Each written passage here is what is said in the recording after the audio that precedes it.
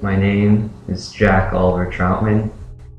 My great-grandmother, Josephine James Alder, lived on Duwamish for a short while with her father and mother, Peter James and Ada Descano.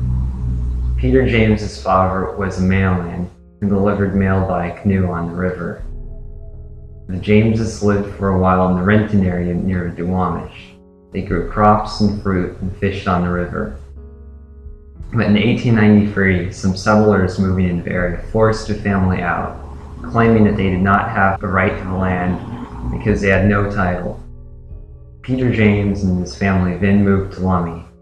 But even while Peter James was living in Lummi, he was the chairman of the Duwamish and fought for Duwamish federal recognition.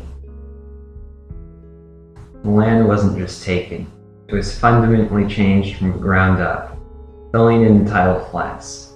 How can people be so ignorant of a crime where a community had their land seized, and then, with the native residents out of the way, destroy everything natural about the land simply because it could?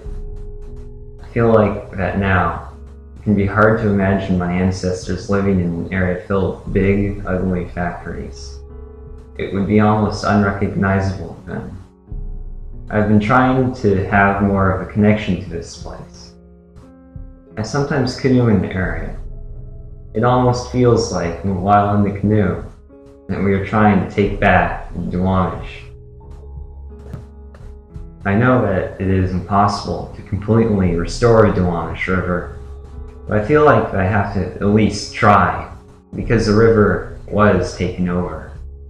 Even though the river was dredged, rerouted, and was polluted, and its ugly factories lined its banks, there's just a little life in the river, the kind of life that can grow.